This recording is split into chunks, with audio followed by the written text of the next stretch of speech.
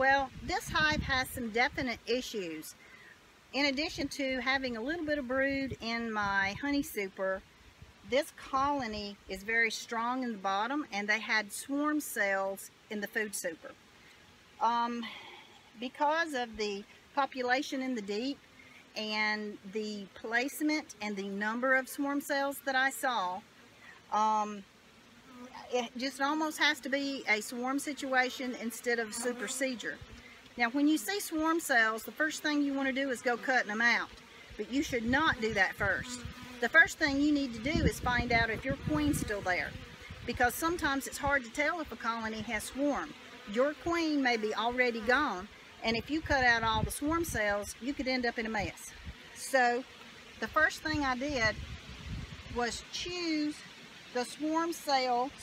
I left two that I liked the best. And I don't want to turn this upside down. I want to kind of keep it like this, and I was very careful with this one and set it aside.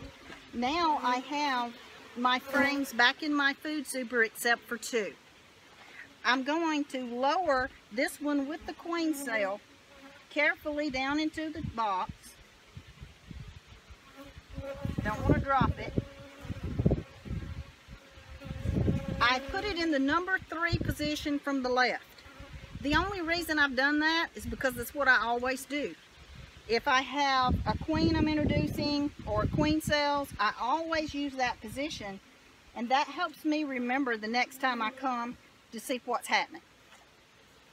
Now I'm going to ease this last frame down in here and put this hive back together. So I did not see my queen. I did see all stages of brood. She could be in there and I didn't find her.